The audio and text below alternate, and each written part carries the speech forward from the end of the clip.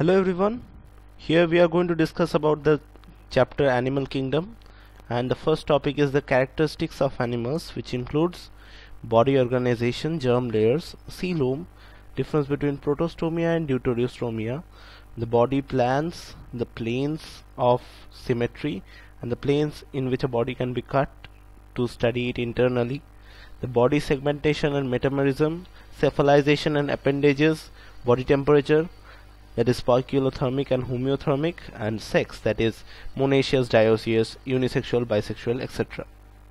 So in the coming few videos we are going to study this in detail. Okay, so let's start with body organization. Let's say that you are going to live with a stranger. Okay, your roommate, or where you are living, your roommate is a stranger now. He has newly arrived. So since you don't know him very well, therefore in the first few days you are not going to share with him and treat him very friendly, right? Because it takes time to develop an understanding. Okay, so therefore you will remain different from them.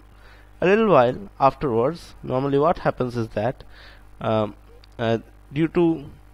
because you are staying in the same room, that's why gradually there develops an understanding between you and the stranger. So and therefore you start talking with him, you start, and even you get more accustomed, you and more friendly, you may divide the work between you and your roommate, okay, depending on who can do which work better. So then if you do like this, then what will happen is that the work will get finished faster, and also the work will be better, okay, done better. So that's the same thing which happens in case of animals also, or cells also. So what happens is that, let's say millions of years back, there were only unicellular organisms. So there were scattered cells here and there, and they were living, and normally they are all aquatic. So let's say there are so many cells.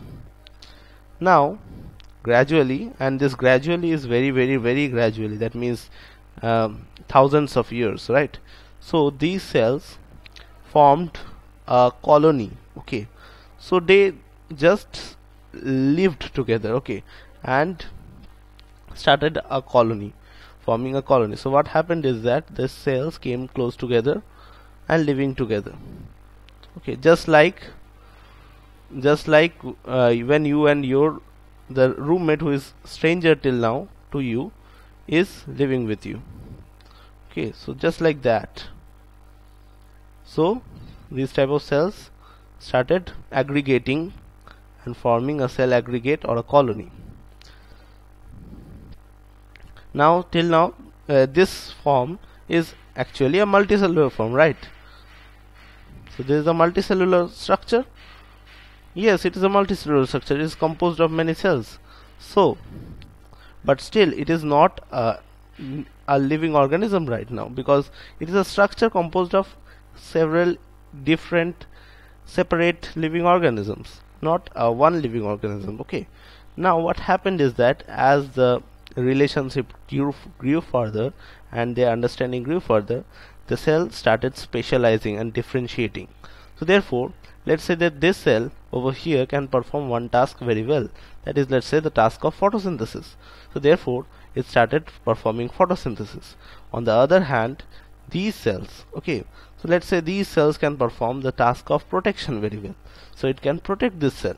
So then it performed the task of protection outside and then formed a layer outside this cell. So let's say a few more cells of protection over here.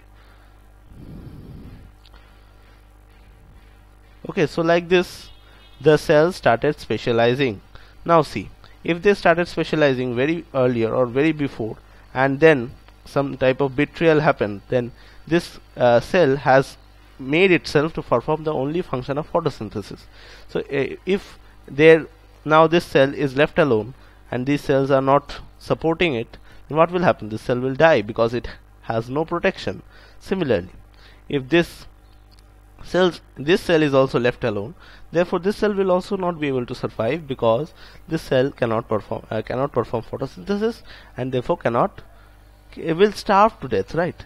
So therefore this mutual understanding takes time to develop. Okay, and once it is developed, what happens is that this structure is more efficient, because this cell is good at performing photosynthesis and it is performing the sole task of photosynthesis, and these cells are performing the sole task of protection.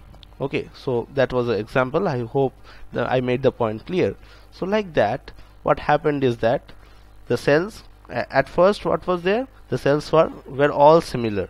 Okay, and afterwards what happened is that the cells started differentiating, so different types of cells are formed, and this is the case in porifera, that is sponges. We will study about them in later videos. Okay, so that's what is called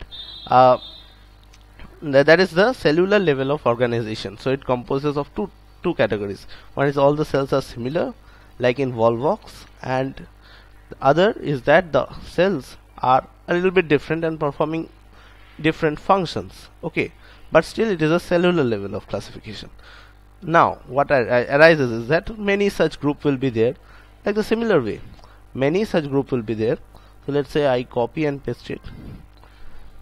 Not only one group is formed like this, maybe some other group is also formed, okay, in some other place, and they will then come close together, and this is the formation of tissues. Okay, now they all can survive without the help of each other, because they are each living units, but then one tissue started performing the particular function, and when one whole tissue started performing one particular function, or devoted itself to one particular function, obviously the function or the task was performed a lot more efficiently, a lot more better. And therefore when this type of thing happened, that is the tissue level of organization, the complexity increased, and also increased is the efficiency to perform. So that's how evolved the organ level of classification, organ system, and what we are now, that is our body composed of many organ systems. So that's how it evolved. Okay, now let us look at the PowerPoint again. So I just talked about the analogy, that is mutual understanding and trust between the cells. That's what forms different body organizations. So first of all, the protoplasmic or molecular or chemical level of organization, that is protozoa, only one single cells, and the interaction is between the organelles in the cells. So they are performing one particular job, so they are devoted to perform one particular job, that is the organelles inside the cell. And when it becomes the cellular level of organization, what happens is the whole cell becomes devoted to perform a particular job, and that's of two types, as you can see over here, the colony level and the aggregate level. Colony level, the cells are similar, so they have not been perfectly accustomed to each other, so therefore they are not getting very much differentiated, but they are aggregating. So that's the example is Volvox. And aggregate level, so that is cells are different and they are starting to differentiate, that is the sponges.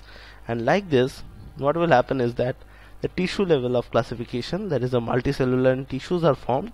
So all those aggregates are coming close to each other and then taking one particular function. Then the organ level, like that. So here the examples is coelentrates, okay, like Hydra.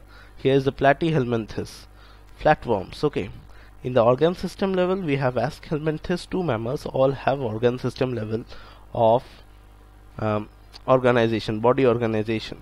And now you can just for fun extend it further, like we are an individual, but what happens in an organization, that is we perform a group of individuals perform a particular job, another group of individuals performs a particular job, and therefore a organization or a factory works like that. Okay, so this is prevalent everywhere, and similar is the case for an ecosystem: individual, then ecosystem, then biome, then landscape, and you can extend it further.